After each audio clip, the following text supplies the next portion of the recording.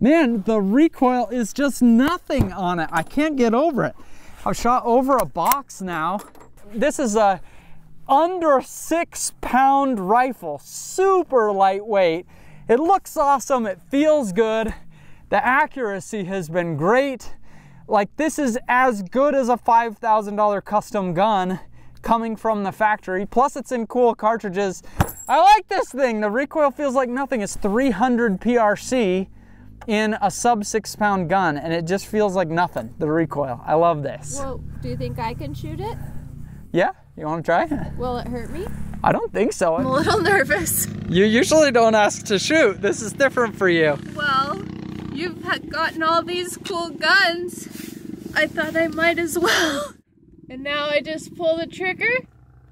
Oh my gosh.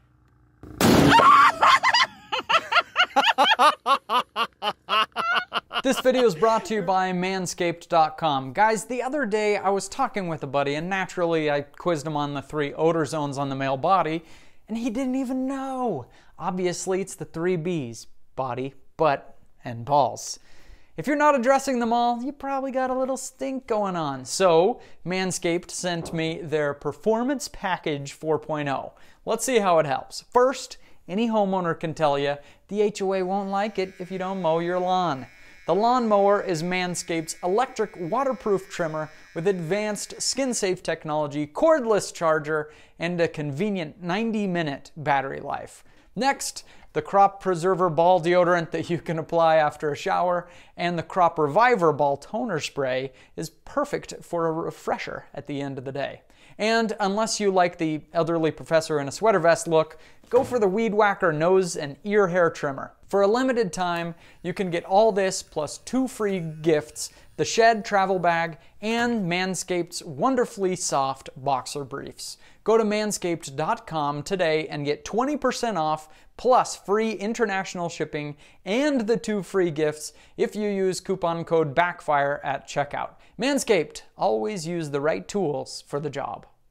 Today we get to go in the secret closet. I have my gun room here next to the office. I'm getting a safe door installed, but don't have it yet. But over here is where I put guns that I can't yet show on a video. But today is being released a new gun that I'm about to show you, but we've got to talk about what this is. So I just did this custom gun that I call Sergeant Slaughter. It's awesome, where you're getting a $1,500 action, $1,500 chassis, $1,000 barrel, a $300 trigger. You put everything together and you get the best of the best. But that's an extremely expensive gun, $5,000 to do a custom rifle. This is from Fierce. This is the Rogue. And what they do is what we call semi-custom rifles, where they're making everything and you can customize your barrel length and everything. But because they're building a lot of them, they can get the economies of scale to get it down a lot cheaper. So I've showed some rifles on this channel that you guys really liked, and I did, like the Springfield 2020 Waypoint. This one's even a little bit cheaper than that. Savage 110 Ultralight, this is a tiny bit more than. Seekins Havoc, this is less than. It's a pretty impressive price point that they've come out for what it is. It looks hot. I mean, it is carbon everything in there. Here's the impressive thing to me. When you pick this up, it is among the lightest rifles I have ever held. This is between 5.3 and 5.8 pounds. And so I was shocked when Fierce sent this over that it's in 300 PRC. So that's a big heavy hitter cartridge in a very lightweight package. I'm wondering how that's going to shoot. This has a 3/4 MOA accuracy guarantee, whereas their other rifles are half MOA. With no further ado, I want to take this thing out into the range and see what kind of accuracy we get out of this package. It is a very muddy day out here. Also, Emily says that this jacket looks ugly. I think it's come back in fashion. It is 20 years old. Oh, it's terrible. No, I think it might be good. I think I like it. All right, for accuracy testing, I dumped a couple boxes worth of ammo through the barrel on this thing. I was a little bit nervous about the accuracy testing because given the muddy day, I had to shoot out of my truck bed, which is kind of a rocky platform. Plus, it's 300 PRC and a very lightweight rifle. There was a little bit of wind that day. I only had one load to test, and still, the results were really good.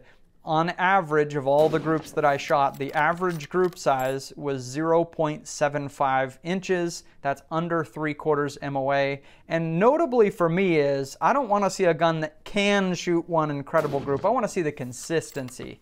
And so notable for me is the largest group I ever shot with it was 1.15 inches at 100 yards. So I'm definitely pleased with the accuracy results given the kind of situation that we had to do the testing in.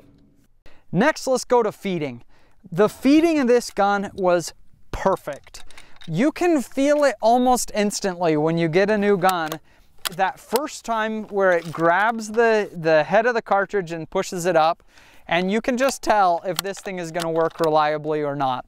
You know, often I'll feel it and it's kind of stuttery, whatever, and every time you feel like you have to look to see if you grabbed one. This thing, after just the first few, I knew I didn't even have to come out of the scope and it was going to grab it every time. That is huge for me, and I would say that's a valuable place to put money.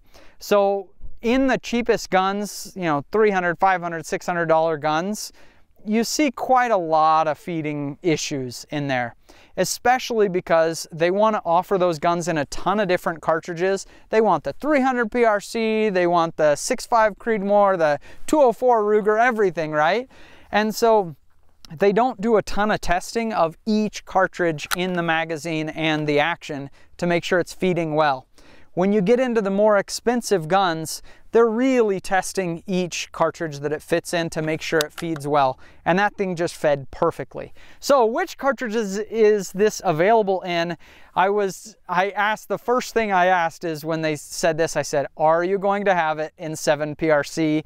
And it is. 7 PRC, it's gonna be available like now. So that was pretty exciting. That's definitely what I would order this in. Let's talk the trigger. So this is the Bixen Andy trigger, and it just feels great. It's adjustable from 1 to 3 pounds, and it's perfect. That's exactly what you would want. A lot of hunting rifles, even at the more expensive price points, kind of put lawyer triggers in them that really will only go down to 3 pounds, something like that. This is a nice, safe, you can go between 1 and 3 pounds, a competition trigger. It feels really, really good.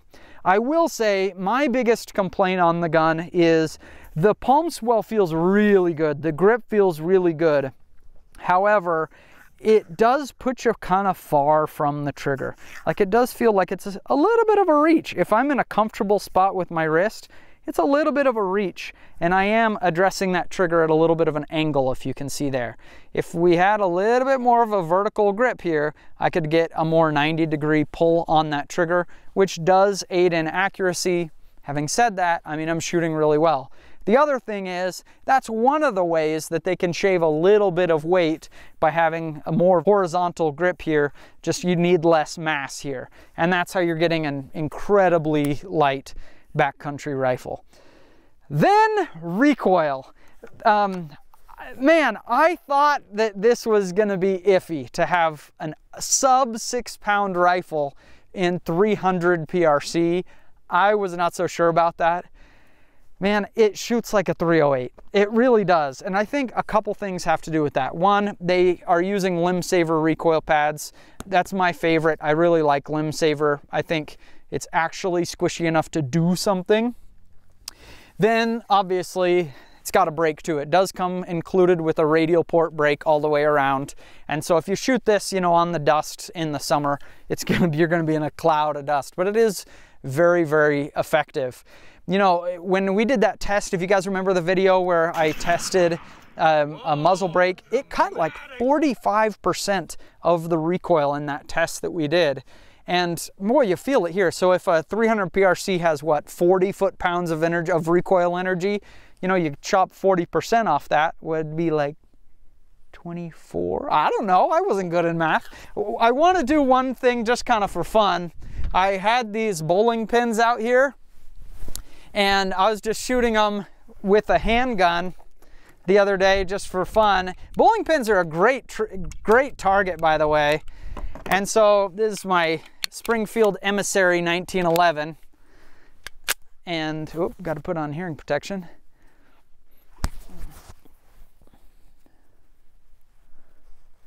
And you guys know, if you've shot a lot of pistol, it can take it. The bowling pin just is completely unscathed with 45 ACP, even whatever that is, 20 yards away.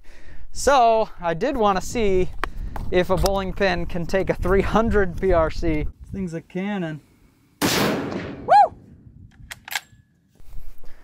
Okay. Oh yeah.